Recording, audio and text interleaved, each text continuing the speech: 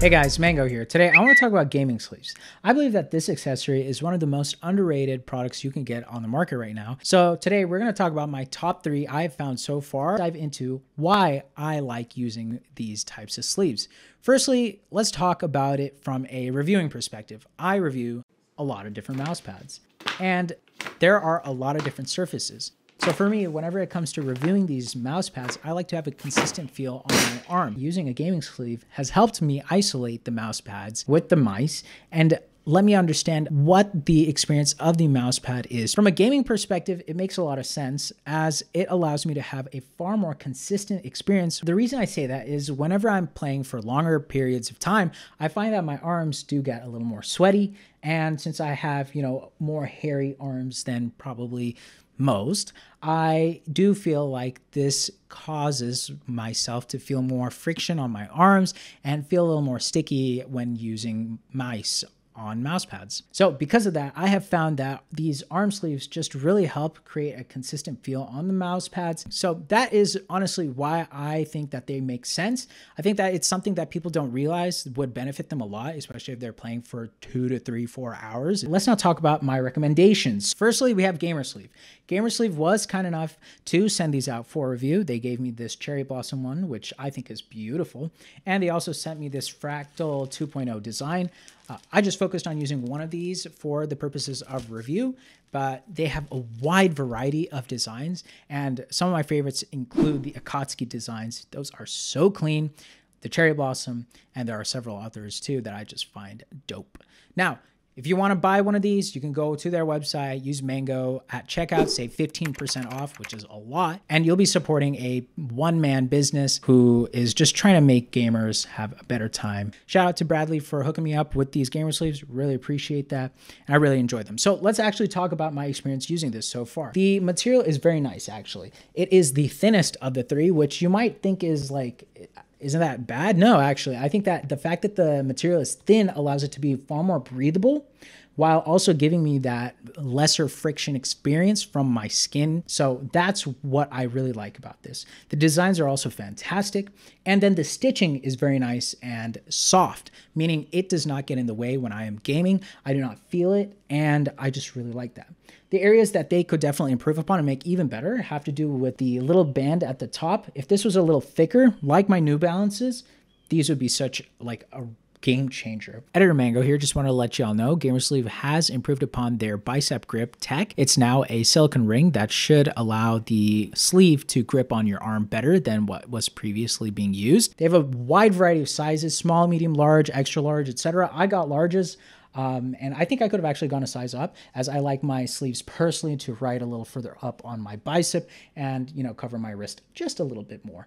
But that's because of my New Balance sleeve that I've used for such a long time, and we'll talk about that in a moment. Now, to quantify if the sleeves were actually having a positive impact in games in comparison to no sleeve, I ran a little experiment where I alternated between no sleeve and the gaming sleeve playing AIM Labs Gridshot Ultimate. On average, I found that I was hitting 3,000 points higher with a sleeve on rather than no sleeve whatsoever. So that was a very interesting finding. I believe that this really comes down to the sleeves allowing me to have a more fluid, consistent feel across the mousepad when flicking or tracking, whereas when I have my raw skin on the mousepad, I find that my skin will randomly get stuck on the mousepad, not allowing me to have as consistent of movement as I would like. If you would like me to do some sort of a 30-day challenge where I really dive into this and explore this theory, let me know in the comments below. So overall, when it comes to the gaming experience with this, it's very nice and soft.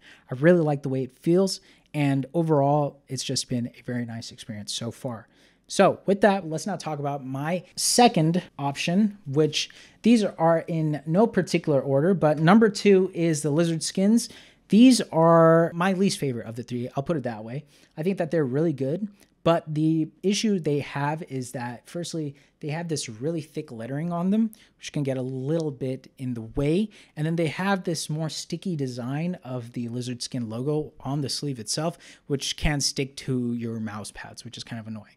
Now, the stitching is really nice and thick, but that thicker stitching does actually get in the way when gaming at times. And also this material is the most rigid of the 3 that I've used, which is a little bit annoying when I am putting these sleeves on my arms. I got a small to medium size, and Though, you know, I would say that it's, I'm not even joking when I'm struggling to put this on, but, you know, though it is a little bit, you know, less, let's say, malleable material, it is pretty nice on the arm.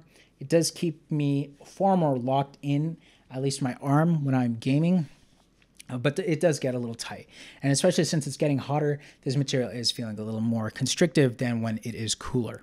But if you want something that's a little tighter, that doesn't have as much flex to it and will keep your arms like not bendable as much, this is a good contender. Again, this sleeve's armband is not the best. It gets the job done, which is good. But in my experience, I do like the New Balance's band material, and we're going to get into that just in a moment. So overall, this is one to consider. It is a little more, let's say if the gamer sleeve is a softer material, which allows it to be far more fluid on mousepad surfaces, this has a little bit more friction due to the material that they are using.